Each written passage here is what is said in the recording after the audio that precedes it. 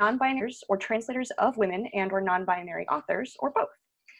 We're delighted to be co-hosting Women in Translation series, which enriches our regular schedule of readings submitted by translators from all over the world. If you'd like to find out more about Jill or submit a reading yourself, please check our website at jillreading.com. And now, without further ado, I'd like to introduce one of the moderators of today's event, Anna Dinwiddie. Anna Dinwiddie is a poet and translator by intersections of landscape, belief, and words. She received a Catherine Bakeless Nason Scholarship to attend Breadloaf Translators Conference in 2019, and her writing appears in the anthem Poets of Queens, which comes out this month. Anna is currently pursuing an MFA in creative writing and translation at Queens College, CUNY. Thank you all. Thank you, Larissa, and welcome everyone to the second live bilingual reading in celebration of Women in Translation Month. Special thanks to Larissa Kaiser and Lisbeth Redfield of the Jill Women Plus in Translation Reading Series for hosting this event. And I'd also like to thank Nancy Naomi Carlson and Sandra Smith, the co-organizers of this reading series. Thanks to the Penn Translation Committee and Penn America who have made this series possible, and a very special thank you to our panelists and to everyone watching. Women in Translation Month is an initiative that was started in 2014 by the blogger Maytal Radzinski to address gender disparity in the field of translation. Women in Translation Month aims to highlight women and non-binary writers and translators whose recognition and representation in literary publishing is essential to freedom of expression. The last few months have been devastating across the world, from the COVID-19 pandemic to ongoing police violence to the recent explosion in Beirut.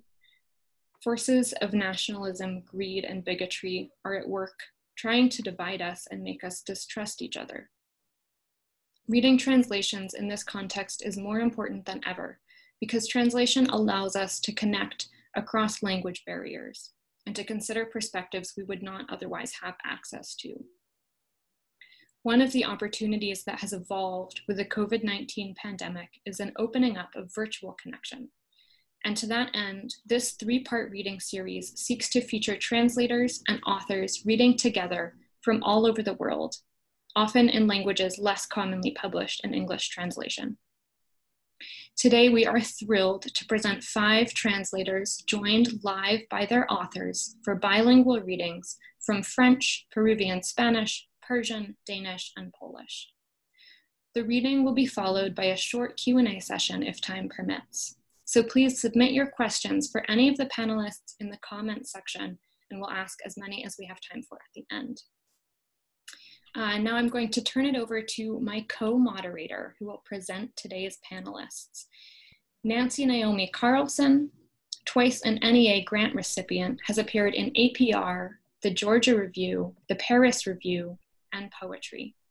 An Infusion of Violets, published by Siegel in 2019, was called New and Noteworthy by the New York Times. She is a counseling professor at Walden University and an editor for Tupelo Quarterly. So I'm turning it over to you, Nancy. Thank you, Anne. And thank you to our panelists and our audience members, and the thanks that Anna has given. I have the honor of introducing our first pair of readers, translator Indrin Amirthanayagam and author Katia-Sofia Hakim. Indrin Amirthanayagam writes in English, Spanish, French, Portuguese, and Haitian Creole. He has published 19 poetry books, including The Migrant States. He edits the Beltway Poetry Quarterly and is a columnist for Haïti En Marche. In addition, he's a winner of the Patterson Prize and is a 2020 Foundation for the Contemporary Arts Fellow. Katia-Sofia Hakim is a French poet, critic, translator, and musicologist. She is Director of Communication and member of the editorial board of Place de la Sorbonne, an international poetry magazine published by the Sorbonne University Press in Paris. Welcome, Indran and Katia-Sofia. Thank you very much, Nancy. Thank you so much, Nancy. Delighted to kick off the reading. Good morning to everyone. I will read from poems from Bi Kcomt in Paris by Katia-Sofia Hakim, a French poet of Lebanese extract. These are poems about the metro, about trains, and in particular, a woman negotiating her way through the various pitfalls and dangers and challenges of leaving home and working in an urban metropolis. Bi Kcomt, of course, is a woman from the court of Bacchus. Go ahead, Katia. Thank you, Indran. Une Bi Kcomt à Paris. Caméléons-nous de cols et de confettis. Le métro s'ouvre comme un carnaval, gang-bang, bariolé des foules suffocantes. Le vin monte en tête et les heures de pointe défilent avec les wagons. Le trot déraille sur les roues, les vitres en vapeur. Le roulis des rames saccade les corps ballants, bondés et moites, des pinces à linge pour une farandole de chiffon. Et moi, dans tout ça, rapiécé comme un arlequin. Bi Kcomt in Paris. We are chameleons, glued, confettied. The metro opens like a carnival, gangbang of colors, suffocating crowds. Wine gets to the train's head. Rush hours unfurl in parade with the metro cars, trot of rails on wheels, windows fogging up, rolling of oars, shake bodies dangling, packed and clammy, clothespins for a dance of rags, and me in all of this, patched like a harlequin. Veuillez m'excuser pour ce retard. Je cours dans les couloirs, perdre la vie plutôt que son train.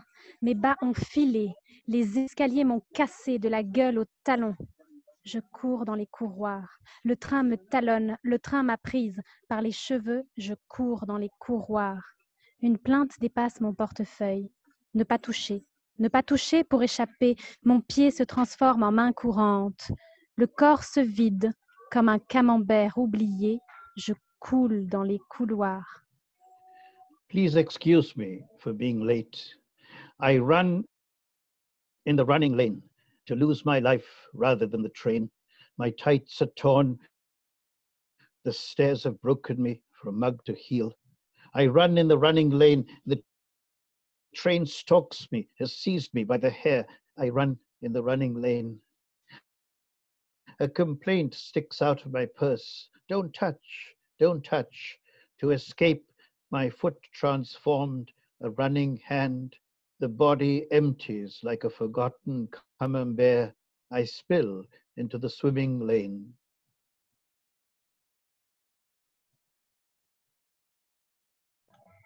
Incident voyageur. Ça sent le brûlé sous les roues. Le train a freiné, mais ne s'arrête pas. La force d'inertie tranche le jambon comme une coupe de champagne à jeun. Il ne me reste plus qu'à prendre le bus. Traveler's incident. A burning smell under the wheels. The train has applied its brakes, but it does not stop. The force of inertia cuts the hem like a shot of champagne on an empty stomach. I have no choice but to take the bus. Bus de nuit. Les courbes de l'autoroute, étrangère. Les coudes de l'inconnu, étranger. Corps baballotant à droite, à gauche. Tête trop lourde. Jambes trop longues. Dos. On ferme l'œil de la nuit. Rideaux ouverts. Penser au corps, étranger. Amollir le temps, la veste en boule derrière la nuque. Le conducteur en voix off dit « La frontière est proche ». Ça me tue d'improviser des coussins, les tempes contre la vitre. La fosse à bagages. Rouille de mort en bas. Il y a des mains, des pieds qui dépassent de la fermeture éclair. Les narines entr'ouvertes battent la chamade. Bientôt la douane. On ramassera ce bouquet d'oreilles comme des ordures sur le trottoir. Night bus. The curves of the highway, foreign, elbows of the unknown foreigner, bodies swinging from right to left, heads too heavy, legs too long, back. We close the night's eye, curtains open to think about the foreign body, to soften time. The jacket rolled up behind the neck, the conductor off stage says, the border is near. It kills me to improvise cushions, temples against the glass, the baggage pit swarms with death below, hands, feet spill out of the zipper, half open nostrils beat like a wild heart. Soon at customs we will gather this bouquet of years like rubbish on the pavement. 29. La nuit est lente comme un train de banlieue. Dernier hiver de ma vingtaine. Mes hanches, 2 points, ouvrent les guillemets. Je suis maigre comme à 17 ans. La neige porte les pas de ma mère. Le temps crisse dans un violon. Chagrin, chagrin d'une voiture qui ne démarre pas. J'ai battu les blancs des yeux. Ma couleur dans les cheveux fondrait-elle bientôt? La nuit en pente comme un train de banlieue perce la laine des vieux manteaux bleus. 29. The night is slow like a train in the suburbs. The last winter of my 20s. My hips are colon, open quote marks. I am thin as when I turned 17. The snow bears my mother's steps. The weather screeches in a violin, grinding like a car that does not start. I have beaten the whites of eyes. The color in my hair, will it melt soon? The night on a slope like a train in the suburbs pierces the wool of old blue blankets. Châtelet, les Halles. Châtelet, les Halles. Aladin a perdu sa lampe. Il frotte en vain du revers de sa manche l'écran noir d'un téléphone éteint. Ici, les tapis ne volent pas, ils roulent. Les escaliers ne se prennent que dans un sens. Cela monte, cela descend. Tous s'aplatissent au départ et à l'arrivée en panne d'inspiration. Châtelet-les-Halles. Châtelet-les-Halles. Aladdin has lost his lamp. He rubs in vain with the back of his sleeve the black screen of a turned-off telephone. Here, carpets do not fly, they move. Stairs lead in only one direction. These ones go up, those go down. Everything flattens on departure and on arrival in a breakdown of inspiration. Sans titre de transport. Bouche de métro. Bouche de vérité. Théâtre de monde souterrain. Trou noir de couleur. Bouche de trop. À nourrir. À mourir. À voler. Pique. Peau. Quête d'amour, de sac à pied d'œuvre, de mobile du crime. Viol de gambes en l'air du temps. Public, publicitaire. De l'art et des gens. Livre toujours de poche. Poche toujours vide. Un peu de brutalité dans un monde de poésie. No ticket. Metro mouth of truth. Theater of worlds, black holes of colors. Too many mouths to feed, to die, to steal, pickpocket in search of love, hands at work in bags, mobile crime phones. Ola da Gamba in vogue, public advertising, art and people, pocketbooks always, pockets always empty, a little brutality in a world of poetry. Thank you very much. Merci beaucoup. Thank you very much. Merci beaucoup. Thank you, Indran and Katia-Sofia. Our next pair of readers will be translator Jennifer Shyue and author Julia Wong. Jennifer Shyue translates contemporary Cuban and Asian-Peruvian writers. She is a graduate of the University of Iowa and Princeton University and was a Fulbright Fellow in Peru. Her translations and writing have appeared in The Offing, Words Without Borders, and Hyperallergic. Julia Wong is a Peruvian writer of Chinese descent. Born in Chepén, Peru, she has lived on 3 continents. Her publications: a dozen volumes of poetry, 3 novels, 1 novella, 1 story collection, and 2 collections of hybrid prose work, including Un salmón ciego and Pessoa por Wong. Welcome, Jennifer and Julia. Hi, I'm Julia. Pessoa por Wong is the result of a literary workshop with literature professor Maria Alcira Brum, Brazilian but inhabitant of Mexico City. Working with her was intense and productive for a year. It was about reading a bibliography of 12 books by and about Fernando Pessoa, then expressing according to a dynamic that could be equated to automatic writing, poetic trance, and auto-fiction. Pessoa por Wong is a hybrid genre where subconscious aspects are pushed out, managed to find a channel thanks to expertise of Maria Alcira. I'm going to read now. Varios yoes pasean por países, personas, textos, simulacros puestos en escena. Lo que queda es lo que se deja, restos de una biografía. La primera vez que me percaté de la fuerza de un llanto bien teatralizado, llevaba un pañuelo en la mano y me di cuenta que podía conseguir muchas cosas si las dramatizaba. Tenía 4 años y quería que mi papá se subiera al mismo carro que nosotras. Un chofer enviado por un primo de mi papá nos llevaría a Arica, en Chile, por carretera. Nos encantaba viajar. Recuerdo que cada fin de semana íbamos al río a comer en la orilla o en la playa. También habíamos hecho viajes largos a Huaraz y Arequipa.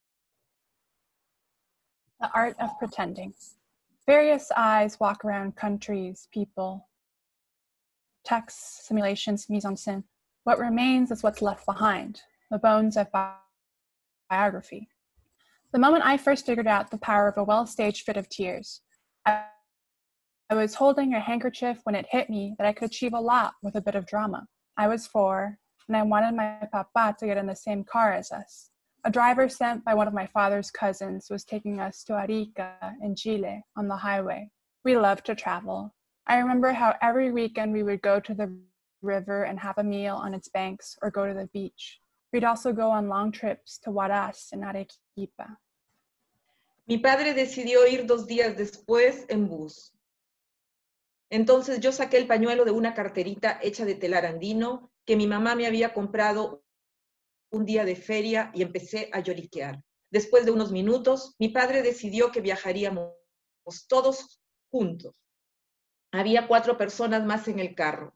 Una niña argentina, una morenita del Sudán, una irlandesa muy católica y una niña que parecía disfrazada de pato.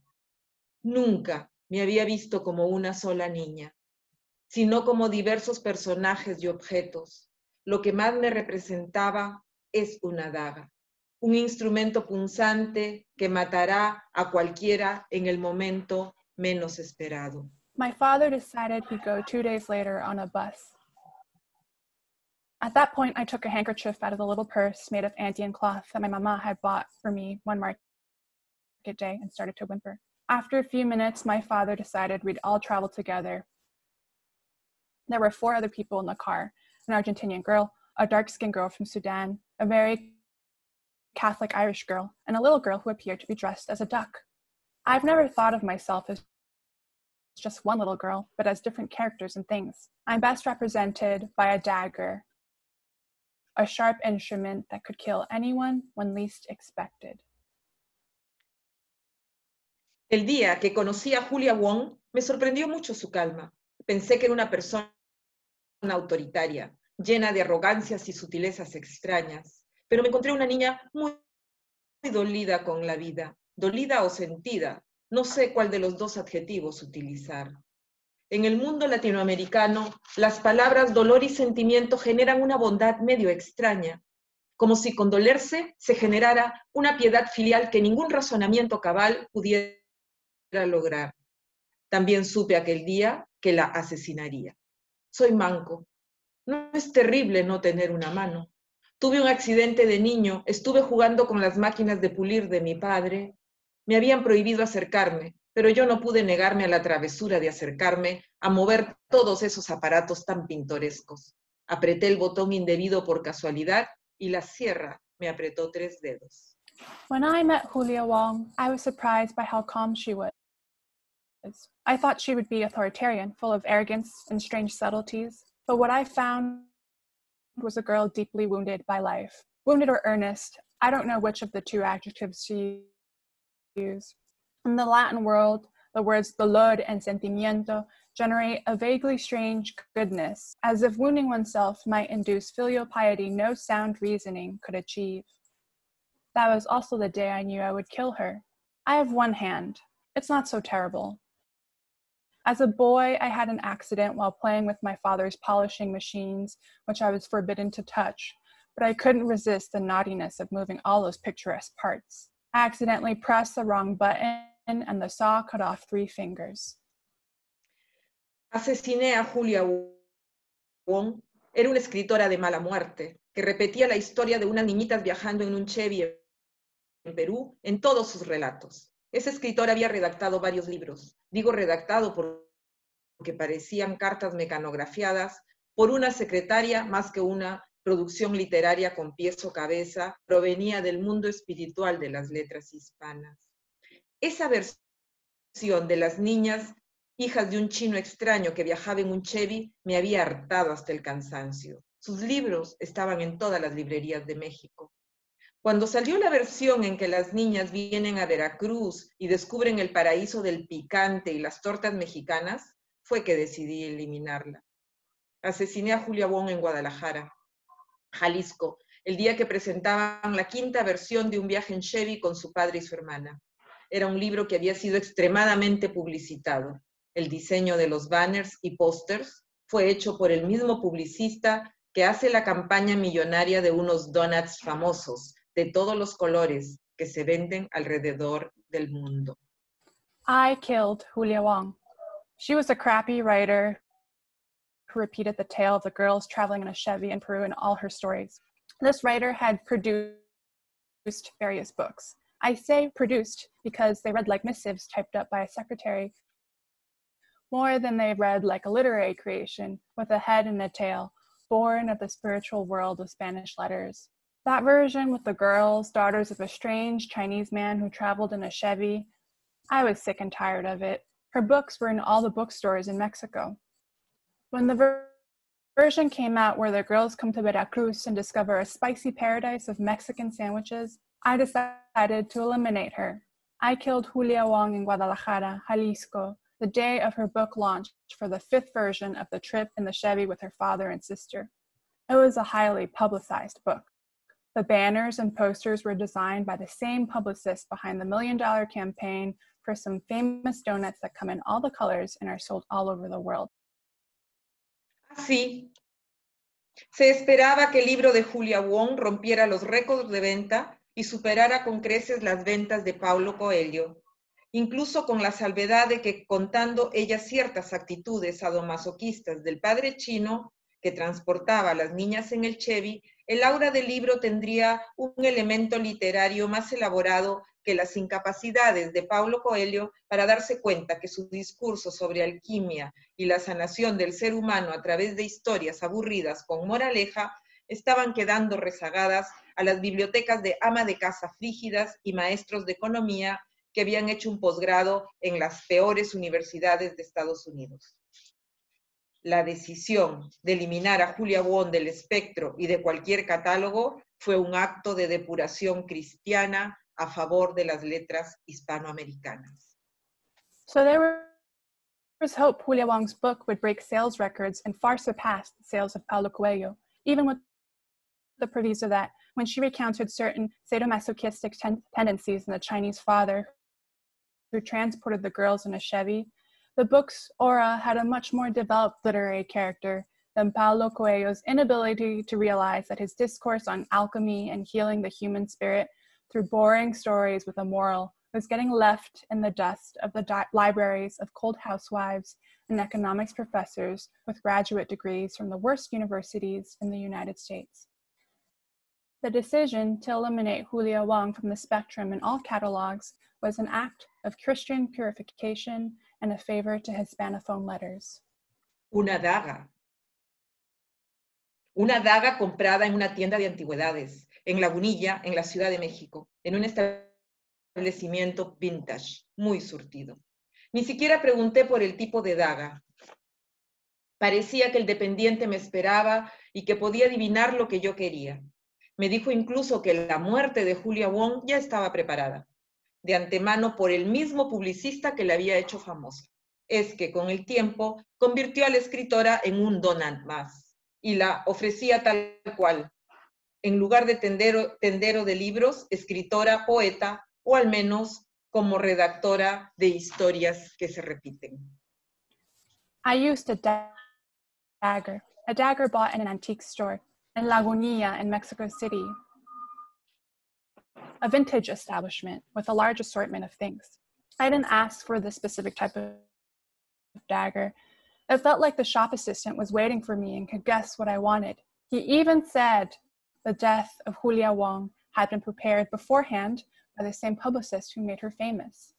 What happened was, with time, he turned the writer into just another donut, and he presented her as such instead of as a bookshop keeper, writer, poet, or at the very least, producer of repetitive stories. That's all we have time for today, but thank you to Jill and the Pan Translation Committee. And it's been such a pleasure to work so closely with Julia on this text and her poetry. If you'd like to read the rest of this section from Pessoa por Wong, the entirety of The Art of Pretending is forthcoming from the journal A Perfect Vacuum at aperfectvacuum.club. Thank you.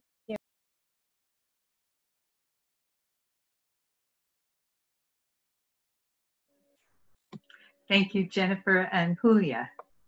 Our next pair of readers will be translator Lida Nosrati and author Sahar Shyue.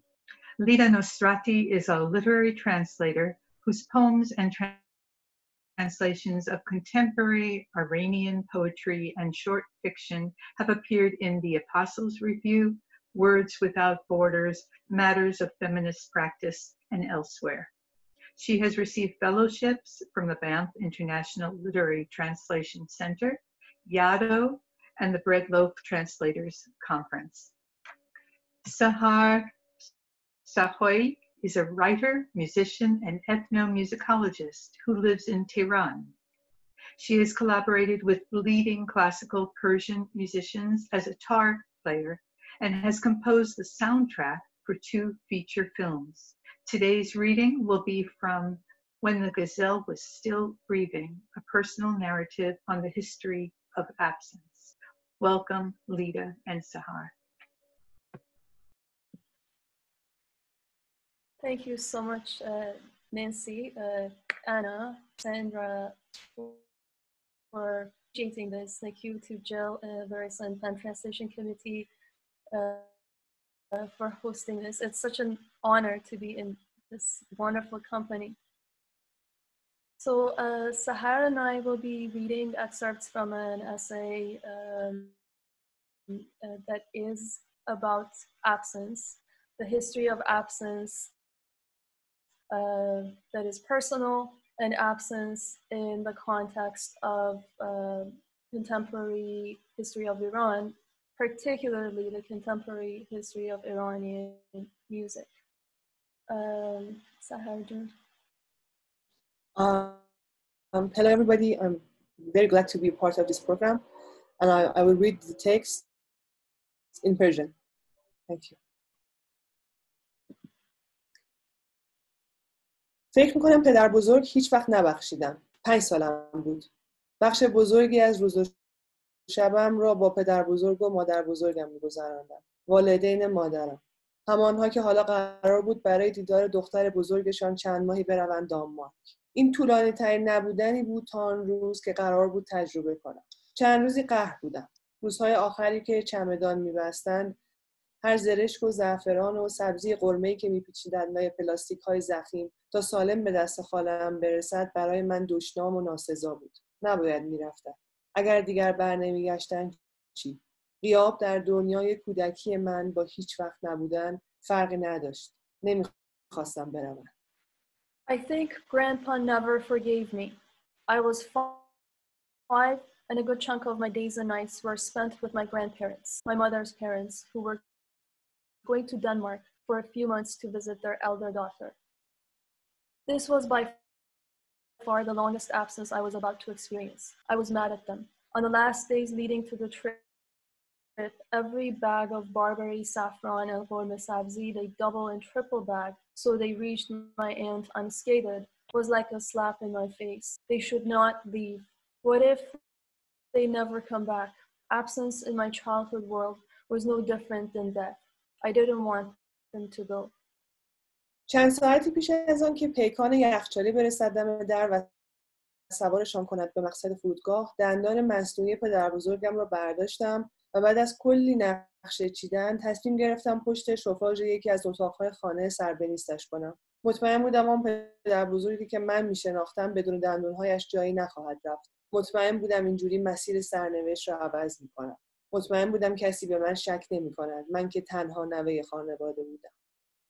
A couple of hours before my grandparents were picked up by the chalk-white pecan headed to the airport, I snatched my grandfather's dentures and after some thorough schematizing, decided to lose them behind the radiator in one of the rooms. I was certain the grandfather I knew wouldn't go anywhere without his dentures. I was certain I would change the course of destiny doing that no one would have a shred of doubt about me, the only grandchild in the family. سالها بعد وقتی تلخی این خاطره در گذر روزهای عمر من و پدر بزرگ گرفته شد و این اتفاق یک شوخی خانوادگی محبوب شد، فهمیدم تمام محاسباتم در 5 سالگی به شکل ابلهانه غلط بوده. بدون شک و تردیدی همه چشم‌ها به من خیره شدند. کتک مفصلی خوردم. مادرم از خجالت بغض کرد و پدرم از داشتن دختری مثل من اظهار پشیمانی کرد. اما من قهرمانانه جای دندان رو لو ندادم و البته پدر بزرگم بدون دندان در فرودگاه کوپنهاگ به زمین نشست. یک شکست به تمام معنا. 2 ماه ماندنشان در دانمارک شد 6 ماه و من برخلاف تصوراتم تا یک جایی دلتنگ و دلتنگتر شدم و بعد مثل سگی که به نبودن صاحبش خو کند آرام آرام به جای خالیشان عادت کردم. این اولین برخورد نزدیک من با غیاب بود. من از دوری نمردم، اما آن پدر بزرگی که رفت همان پدر بزرگی نبود که برگشت. انگار در فاصله چیزهای عوض شده بود. Years later, when time softened the bitter edge of this memory and made it a popular inside joke in the family, I realized how terribly off my 5-year-old calculations were. Of course, all eyes turned to me. I got a good beating, my mother choked up, and my father was ashamed of having a daughter like me. But I, in the fashion of a true hero, never disclosed the whereabouts of the dentures, and my grandfather landed at the Copenhagen airport toothless, a full-on defeat. What was to be a 2-month stay in Denmark became 6 months, and I, despite myself, missed them more and more until I gradually got used to their absence, like a house dog who gets used to the absence of its owner. This was my first close encounter with absence. I didn't die of distance, but the grandfather who returned wasn't the same as the one who left. Distance had changed things.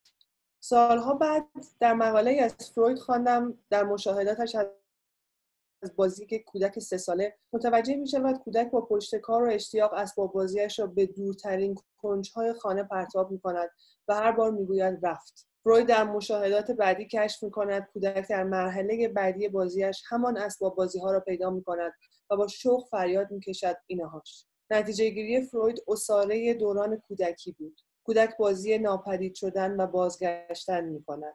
تجربه از دست دادن چیزهای دوست داشتنی، مقدمه بازگشت لذت بخششان است و کودک این را ناخودآگاه می‌داند. بدون غیاب حضور بی‌معناست. Years later, I read in an essay by Freud, who in his observations of a three-year-old at play finds that the child persistently and enthusiastically throws his toys to the furthermost corner of the room, gone, exclaiming every time. In his later observations in the next phase of the game, he notices the child bursting into a cheerful scream, finding the very same toys. Freud's conclusion was the quintessential definition of childhood. A child engages in a game of disappearing and returning. The experience of losing what one loves is an epilogue to its happy return, and the child subconsciously knows that. Without absence, presence has no meaning. تاریخ غیاب در این سرزمینی که نامش ایران است، تاریخ پرآب چشمی است. هر روز و هر شب کسانی رفته‌اند، غایب شده‌اند، حذف شده‌اند، کمرنگ شده‌اند و بقیه کوشیده‌اند مثل لشکر مورچگان به یاری همدیگر بیایند. غیاب چهره ندارد. غیاب جنسیت هم ندارد. همانقدر قمر است که شجریان، همانقدر دیروز است که امروز، همانقدر کوتاه است که همیشگی، همانقدر تابستان است که زمستان، پاییز است که بهار. The history of absence in this land called Iran is one fraught with tears. Every day and every night, some leave, some become absent, some are erased, some fade, and the rest come to each other's rescue like an army of ants. Absence has no face, no gender. It is as much Shajarian as it is Qamar. It is as much yesterday as it is today, as brief as it is eternal, as much summer as winter, as much fall as it's spring. 5 ساله‌ام و دندان صورتی و سنگین پدر بزرگم توی دستم است. گوشه یکی از دندان‌های عقبی یک تکه سبزی کوچک مانده و یکی از دندان‌های جلویی هم کدرتر از بقیه است. وقتی دو سوی دندان‌ها را به هم می‌کوبانی صدای شبیه قاشق‌های اسپانیایی می‌دهد که زن‌های سرخپوش موقع رقصیدن می‌نوازند. مادر بزرگم حاضر و آماده نشسته توی سالن و مادرم دارد آخرین توصیه‌ها را می‌کند. پدر بزرگ و پدرم گرم گفتگو هستند. چمدان‌های بزرگ و کوچکشان مثل دسته کودکان یتیم پشت در آماده رفتنند. به در و دیوار خانه نگاه می‌کنم و دلم تنگ می‌شود. به دنباله پیراهن بنفش مادر بزرگم نگاه می‌کنم و دلم تنگ می‌شود. برای بوی زیره و دارچین و آبلیموی خانه‌شان دلم تنگ می‌شود. برای کباب‌های پدر بزرگم دلتنگ می‌شوم. برای خندیدنش که با دندان مقتدر است و بدون دندان ترحم برانگیز دلم تنگ می‌شود. دندان را پرت می‌کنم پشت شوفاژ و برمیگردم می‌نشینم کنار مامان. قلبم می‌زند. احساس می‌کنم درست روی نقطه‌ای ایستاده‌ام که سوزنبان در آن می‌ایستد و مسیر حرکت قطار را عوض می‌کند. چرا آدم‌ها از هم دور می‌شوند وقتی می‌دانند زندگی خیلی کوتاه است؟ چرا آدم‌های دیگر را به غیاب تبعید می‌کنند وقتی می‌دانند هیچ زیبایی تا ابد پنهان نمی‌ماند؟ پس ما کی می‌خواهیم بزرگ شویم؟ چرا نمی‌شود با یک دندان مصنوعی مسیر دنیا را عوض کرد؟ I am 5 years old and holding my grandfather's heavy pink dentures in my hands. A piece of herb is stuck in one of the back molars, and one front tooth is darker in shade than the rest.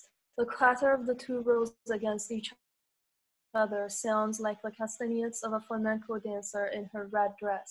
My grandmother is ready to go, and my mother is giving the last obligatory pre-trip instructions.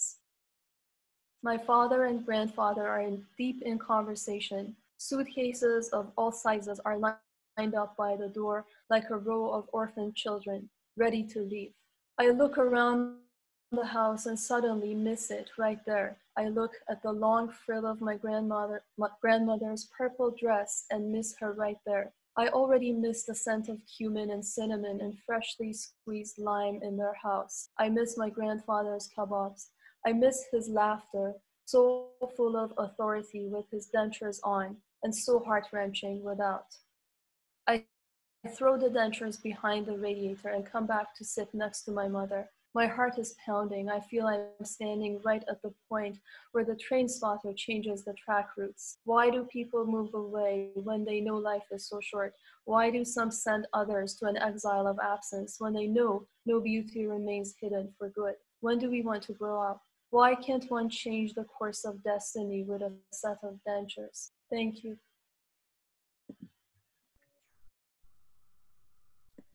Thank you. Thank you, Lita and Sahar. Our next pair of readers will be translator Sharon Hannah Villamosa.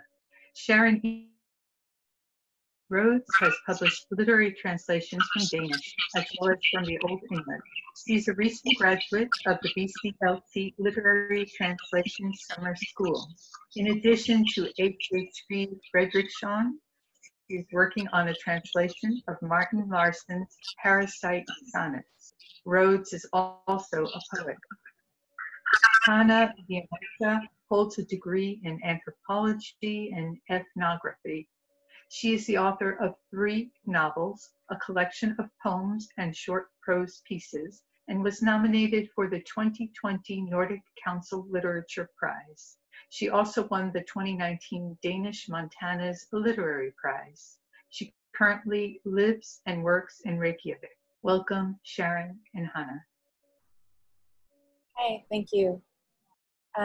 So we'll be reading from the most recent novel, which is H.H.B. Fredriksson, and I think the best summary comes from Denmark's newspaper information, which sums up the book as a heartrending, relentless mess of a novel about sex, power, and blood. We'll be reading a part that takes place in Iceland, but the novel winds its way through Iceland, Denmark, and Peru, and a very large range of topics. So we'll start with Hannah.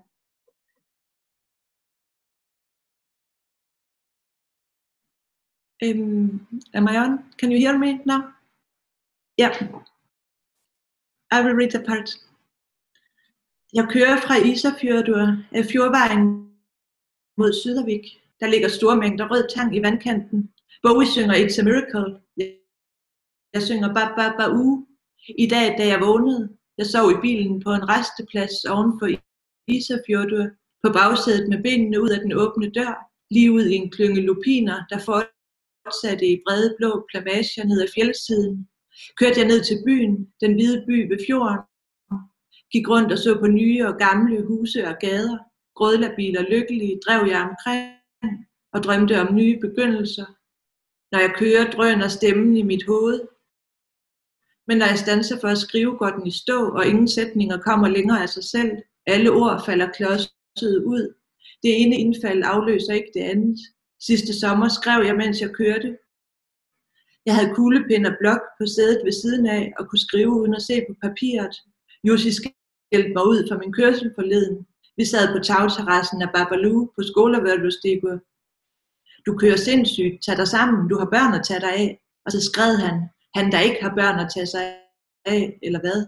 Han der fik et klip i kortet de sidste uge, da politiet standsede ham en nat. Da han kørte rundt med sit deliriske hoved, idéerne hissigt myldrende frem som vipse fra alle sprækker og kanaler. Jeg betalte, gik op ad Skólavörðustígur til Hallgrímskirken, op i tårnet, det stiveste protestantiske tårn i verden. Der stod jeg højt oppe i den nordiske himmel, i det tårn, der som jeg altid bemærker, når vi kommer kørende til byen fra lufthavnen, udefra set minder om en overdimensioneret Ku Klux Klan-hætte. Nu sidder jeg på Amahabi, har lige spist fish and chips, den friskeste fisk, jeg endnu har fået på en diner, en fladfisk af en art, stegt, hellefisk måske, helt frisk, nærmest sprællende på min tunge. Jeg savner mine børn, en mand, en kvinde, en ven. I drive from Ísafjörður down the road to Sydavik, where large clumps of red seaweed float in the shallows. Bowie sings, It's a Miracle. I sing, Baba Baba Oo. Today when I woke up, I slept in the car at a rest stop above Ísafjörður on the back seat with my legs hanging out the open door, right out into a cluster of the lupins that grow in broad patches all down the mountainside. I drove down toward the city, the white city by the fjord, ran around and looked at new and old houses and streets. Weepily and happily I drove around and dreamed of new beginnings. When I drive, the voice in my head roars, but when I stop to write, it goes quiet, and no further sentences materialize on their own. Every word falls out clumsily. The one gambit does not replace the other. Last summer I wrote while I drove. I had a pen and pad on the seat beside me, and I could write without looking at the paper. Yusi called me out for my driving the other day. We sat on the roof terrace of Babalu on Skolavordstiga. You drive crazy. Pull yourself together. You have children to think of. And then he went on as if he didn't have children to think of himself. He, the man who got 3 points on his license just last week, the police stopped him at night when he was driving around with his delirious head, volatile ideas swarming forth like wasps from every crack and crevice. I paid, walked up Skolavordstiga to Hallgrim's church, climbed up on the tower, the stiffest Protestant tower in the world, where I stood high up in the Nordic sky. There in the place that I always say, as we drive to the city from the airport, reminds me from the outside of an oversized Ku Klux Klan hood. Now I'm sitting in a diner in Sudavik, and happy, having just eaten fish and chips, the freshest fish I've ever gotten at a diner. Some sort of flatfish, fried, halibut maybe, so fresh, almost wriggling on my tongue. I miss my children, a man, a woman, a friend.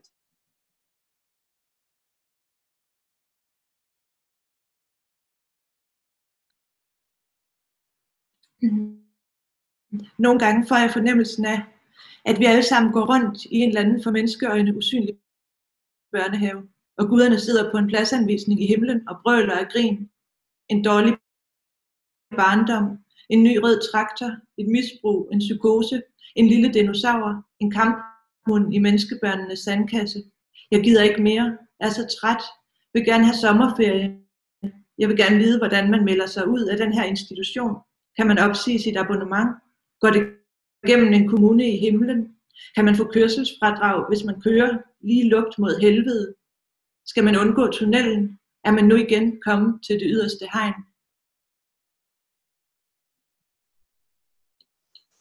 Sometimes I get convinced that we, all of us, are walking around in some kind of invisible kindergarten to the human eye, and the gods are sitting at some sort of judge's table in the sky and roaring with laughter. A bad childhood, a new red tractor, an abuse, a psychosis, a little dinosaur, a pit bull in the human children's sandbox.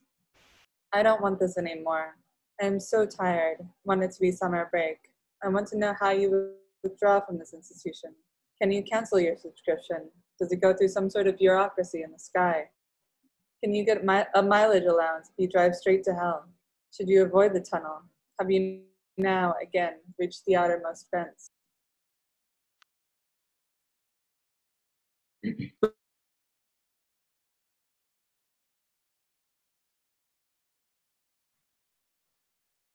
Bowie synger 7 days to live my life og 7 ways to die. Jeg gider ikke tilbage til Reykjavik. Jeg vil aldrig mere hjem. Arctic Fox spiller i Sydavik. I Bildadalur er der et Sea Monster Museum. Jeg savner mine børn.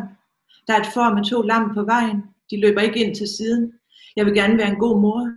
Jeg vil gerne være et godt menneske. Jeg tror, jeg er en idiot. I'm afraid of Americans, skriger Bowie. I'm afraid of arrogance. I'm afraid of the world. Jeg overhaler fårene. De løber stadig på vejen. Jeg har standset for at skrive dette. De nærmer sig i bagspejlet. Er de nysgerrige? Nu kommer de. Nu står de og glor.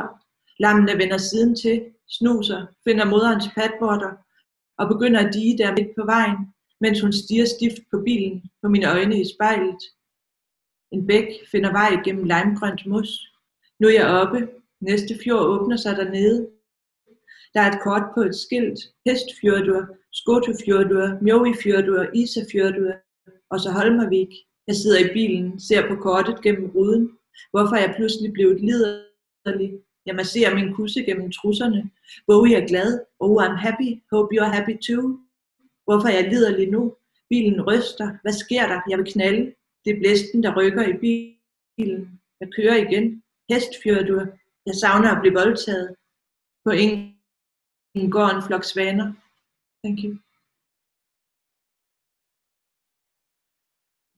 Bowie sings 7 days to live my life with 7 ways to die. I don't want to go back to Reykjavik. I never want to go home again. There's the Arctic Fox Center in Sudavik. In Bildadala, there's a Sea Monster Museum. I miss my children. There's a sheep with 2 lambs on the road. They're not running to the side. I want to be a good mother. I want to be a good person. I think I'm an idiot. I'm afraid of Americans, wails Bowie. I'm afraid of arrogance. I'm afraid of the world. I overtake the sheep. They're still running down the road. I've stopped to write this. They approach in the rear view mirror. Are they curious? Now they are coming. Now they stand and stare.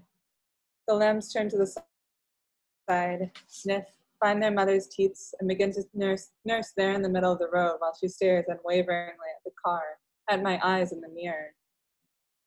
A stream finds its way through the lime green moss.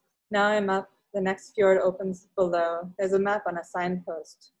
Hestfjorda, Skorefjorda, Mjolfjorda, Isafjorda, and then Homavik. I sit in the car, look at the map through the window. Why am I suddenly horny? I press my cunt through my underwear. Bowie is happy. Oh, I'm happy. Hope you're happy too. Why am I horny now? The car shakes. What's happening? I want to fuck. It's the wind blowing in the car. I drive again. Hestfjorda. I miss being raped. A flock of swans walks on the meadow. Thank you. Thank you, Sharon and Hannah.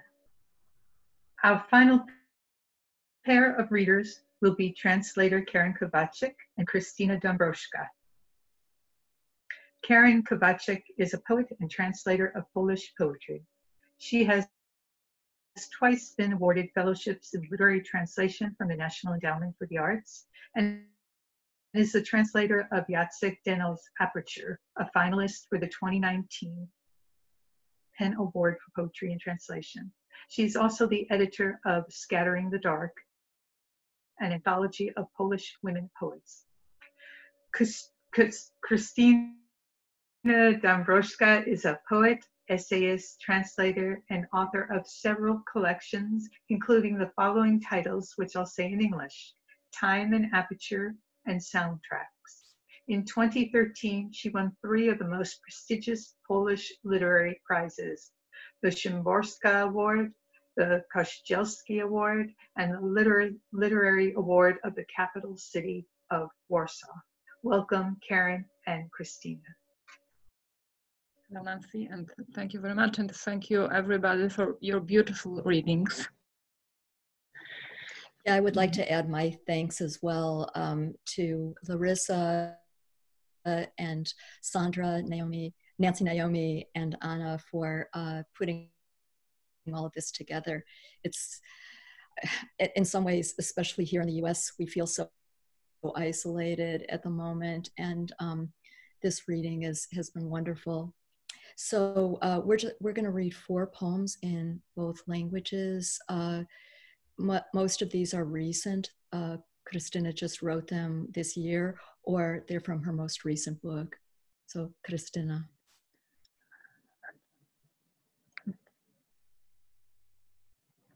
Rozpaczulga. Znacie tę roślinę, rozpaczulgę? Kiedy pożar zdusi już do szczętu słowo ty, tobie, z tobą, przez ciebie, dym pobudzi kiełkowanie jej nasion. Kwiat ma ciężki jak czarna piwonia, lecz opadłe płatki są lekkie.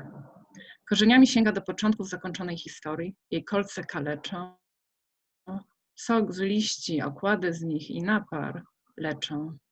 Od owoców można dostać torsji lub się uzależnić.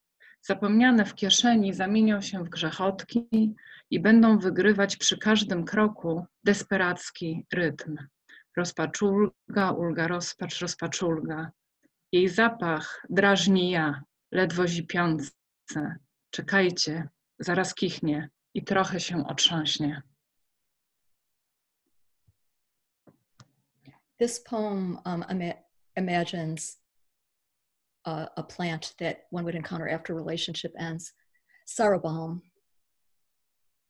Do you know the plant sorrowbalm?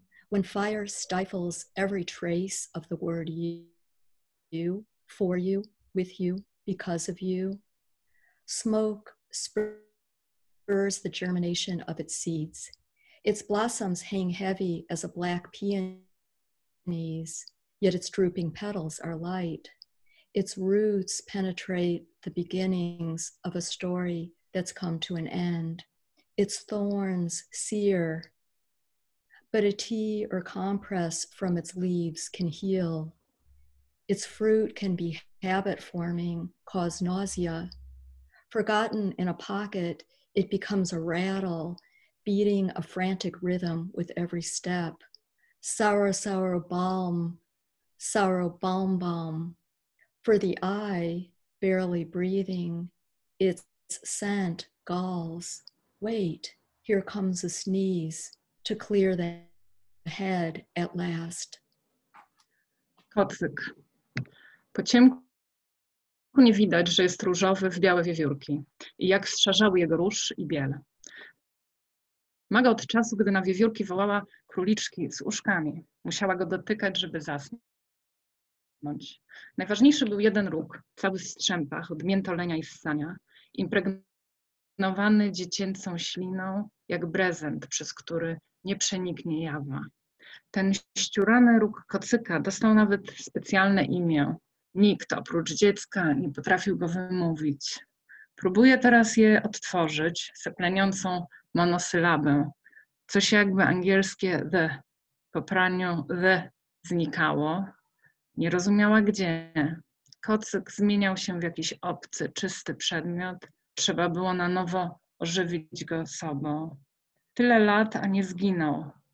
Czeka pod poduszką, by przyłożyć do niego bezsenny policzek, poczuć róg cały w strzępach, potargane nitki. Z godziny na godzinę ciemności bieleją. Pod powiekami skaczą różowe ogniki. Chodźcie tutaj, wiewiórki, króliczki z uszkami. Oddam wam orzechy, zbyt twarde do zgryzienia.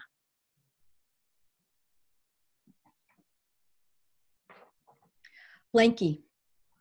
In the dark, you can't see the squirrels and how the pink and white has grayed. She's had it from the time she called squirrels bunnies with little ears. She'd have to fondle it to fall asleep. Most important was one corner, all frayed from stroking and sucking, saturated with her childish spit like a tarp the waking world couldn't penetrate. That ratty corner of her blankie even had a special name no one but the child could pronounce. She tries now to recreate it, the lisping monosyllable, something like the in English. After being washed, the vanished. She didn't know where. Her blankie had become something sanitized and strange. She'd have to bring it back to life with her touch. In all these years, it never got lost. It waits beneath her pillow to press against a sleepless cheek, that corner all in tatters, threads full of snags. Hour by hour, the darkness turns white, tiny pink under her eyelids. Come here, squirrels, bunnies with little ears, and I'll offer up these nuts too hard to crack. Nasz język. Kiedy mówisz, czy mogę jeszcze pospać, bo mam w sobie bryłę snu i ona musi się roztopić jak lód na wiosnę. Kiedy narzekam na zastój w pisaniu, a ty radzisz, cierpliwości, ucz się jej ode mnie. Na co ja, że to tak, jakby się uczyć wegetarianizmu od kota. Kiedy wspominamy naszą całonocną jazdę w wietnamskie góry wytrząsaczem wspomnień, albo jak w jednej z europejskich stolic rozglądaliśmy się gwałtownie za podwórkiem moczooddajnym. Kiedy spotykamy się w pół drogi między moją a twoją sekluzją i ruszamy na obchód dzielnicy, a w oknach stare kobiety opierają łokcie na poduszkach obserwacyjnych. Chcę wtedy wciągnąć nasz język na listę zagrożonych języków mniejszości. Pozna go tylko dwoje ludzi i trudno go ochronić, a równocześnie na listę najmocniejszych, bo jak na razie chroni nas. Our language. When you say, can I sleep a little longer since this chunk of dream has to melt in me like ice in the spring? When I complain about a writing slump and you counsel, take it easy, same as me, to which I say, that's like learning vegetarianism from a cat. When we recall our all-night trip in a shaker of memories to the Vietnamese mountains, or how in a certain European capital, we found ourselves looking urgently for a pea-friendly courtyard. When we meet halfway between your solitude and mine and make the rounds of the neighborhood where old women prop elbows on sentinel pillows, I want to place what we speak on a list of endangered minority languages because only 2 people know it and it's hard to preserve, but also on a list of the strongest because for now it shelters us. And the last poem. Rzeźby dla niewidomych. W Muzeum Sztuki, gdzie rządzi wzrok, rzeźby dla niewidomych. Te same, do których widzący nie mogą podchodzić zbyt blisko. Stopa wysunięta za czerwoną linię, wścibianie nosa w pustkę po antycznym nosie i alarm. Wolno tylko patrzeć, aż się zmienisz w kamienne gałki oczne na szypułkach, wydłubane z marmurowej greckiej głowy. Ślepi oglądają je palcami. Dotykają szramy na brzuchu cyklackiej dziewczyny, walki smoków na odwrocie koreańskiego lustra, co powstało 1000 lat przed naszą erą, lepią na nowo. Mówią kubek, dzban i napełniają winem. Uwolnione z gablot sznury paciorków monet stukają im w rękach o zyskach i stratach, o szemranych transakcjach. Kołatka oddaje im swój ciężar, przypomina sobie drzwi. Spróbuj je otworzyć po omacku.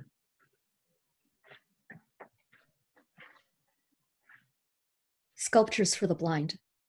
In the museum where vision rules, there are sculptures for the blind, the same ones the sighted can't approach too close. Let a foot creep past the red line or poke your nose in the hollow of some ancient nose, alarms wail. Only looking is allowed till you feel yourself turn into those stone eyeballs on long stems dug out of a marble head from Greece. The blind view sculptures with their fingers. They trace a scar on the belly of a Cycladic girl, the battle of dragons on the backside of a Korean mirror. What arose thousands of years ago, they create anew, saying, pitcher, cup, which they fill again with wine. In their hands, strings of money beads, freed from the display, rattle gains and losses, shady deals gone down. A bronze knocker lends them its weight, conjures up a door. Try to open it in the dark. Thank you. And thank you, Karen and Christina. So it's been truly a privilege to hear all these talented voices from around the globe. We've heard Persian and Danish and French and Spanish and Polish. It's a world in my ears. We do have time for a few questions, and I'm wondering if you have any to type them in the chat book for us. I see one about how translators find their authors. Did any of you like to comment on that, please? And vice versa, how authors find their translators.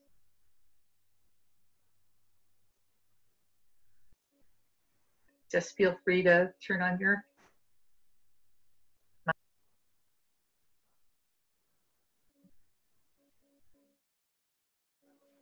I can start. I actually found Julia's work through a book of scholarship about Peruvian writers of Chinese descent by the scholar Ignacio López Calvo. And then, yeah, we started working together. And I had the pleasure of working with her in person when I was in Peru on Fulbright this past year.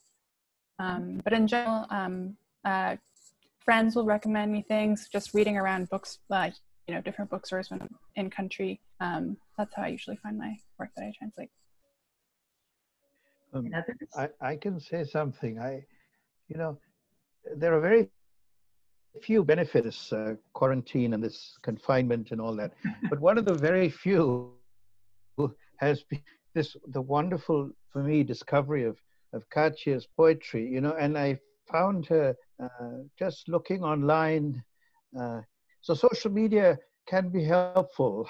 You can actually find amazing work. And so that's how I found her. We just to come across each other and then started to write, and then from there, you know, this collaboration. So that's how, just looking online, looking who is writing and who is sending work to different places. Yeah. And others. I was doing an internship about 4 years ago in Copenhagen, and at a press that had published one of Hannah's earlier books. But she just happened to be in town. She was already living mostly in Iceland, and I met her at a bar one night.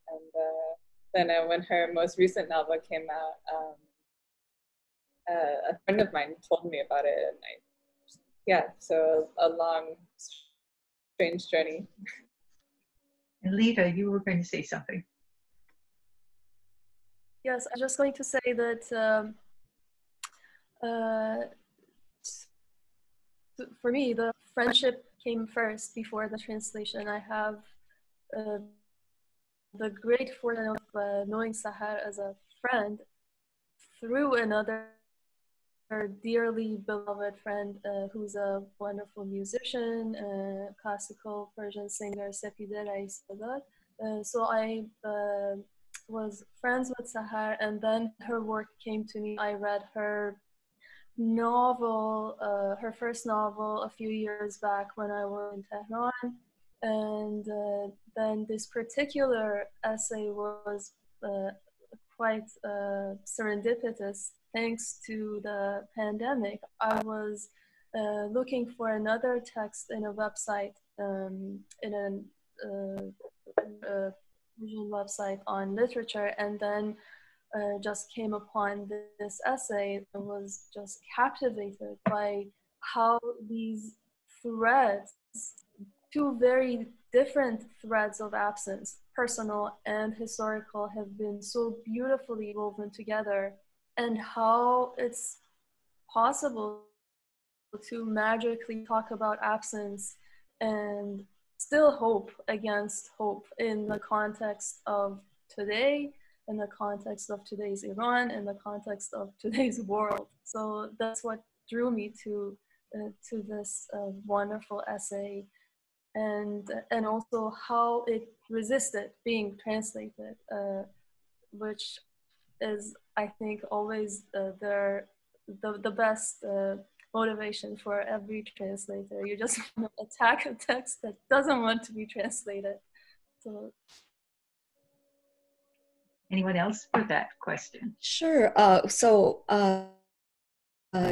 Krisha is translated by several English language translators. Antonia Lloyd-Jones, who was the first person, I believe, who translated your work into English, and Mira Rosenthal, a wonderful translator, and both of them have kindly shared Krisha with me. And I think when I met after my anthology Scattering the Dark came out, New York, yes. We did a reading in New York to kind of a book launch, and that's when we personally met. Yes, and it was really a wonderful venture because Karen invited me with other poets to read from her anthology of Polish women poets, and so we read in New York and in California. It was really fantastic.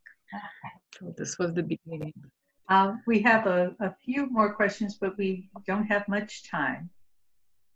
So one question is, what do you do when you find a word that can't be translated? Do you stop being a translator and become an author? And where's that line between translation and creation? I just maybe offer one brief example there. So the first poem that Krisha read, Rozpachulga, it's kind of a portmanteau word because it's this make-believe plant. And so it's like rozpacz is sorrow and ulga is leaf. And in Polish, rozpachulga actually sounds kind of like a plant, like from folk medicine or something. And so, but if I were to translate that absolutely literally into English, sorrow relief, it wouldn't sound like a plant. And so I guess my challenge was to find a word that isn't relief that would sound plant-like. So I went with sorrow balm, like bee balm or, whatever. So, maybe this doesn't fully answer your question, but I think translators are always looking for workarounds. If one way doesn't work because it wouldn't have the resonance that the original does, let's see if we can find another way. Yeah, I think if I can say something, that translators are always authors, because they always have to be creative, and you always have to find other ways in your native language to bring something that is just totally different.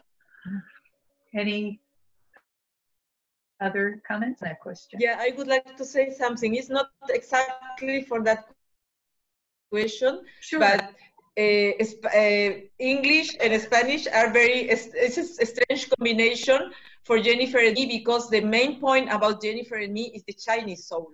It's not the language, it's how we feel being Chinese and living in countries where it is not the soul of your own, I think the others keep living, for example, Sahar or Christina, they still live in Poland or wherever, and they have very deep connection with the country. But I'm Chinese descendant, and Jennifer is also Chinese descendant, so she lives as a migrant, and I live also as a migrant. This combination made the creation not more difficult, but more, how can I tell you, more special, because you have to find like a triangle between your own language, the language you're living in, and the translation to the other. And I think that makes that the thing is very, very geometrical, or very different than when it's your mother language or your own roots are rooted in the poem or in the text. No? And that's what it was very amazing to work with her, because she was in Peru. She speaks Spanish perfect, but it's not her mother language. And the point was about our soul, our Chinese soul being translated also as well in Chinese, in English as in Spanish. So it looks like we're out of time. Perfectly timed. This is the end of our second in a series of 3 Women in Translation readings. We're delighted everyone could join us. We have the third reading is going to take place next Thursday, August 7th at 1 p.m. Eastern Time, and that will be taking place on the PEN America website. There'll be a link. I want to thank everyone once again, the PEN Translation Committee, to my co-organizers, Anna Dinwoody and Sandra Smith, who isn't on this call, but she has helped. She's been just helpful as either of the 3 of us, and also our hosts, Larissa Kaiser and Lisbeth Redfield, who is also not on this call, but who we have a lot of people behind the scenes. And of course, we thank you, the audience, for joining us. Thank you so much. Thank you, Nancy. Thank you, everyone. Wonderful. Bye-bye. Thank you.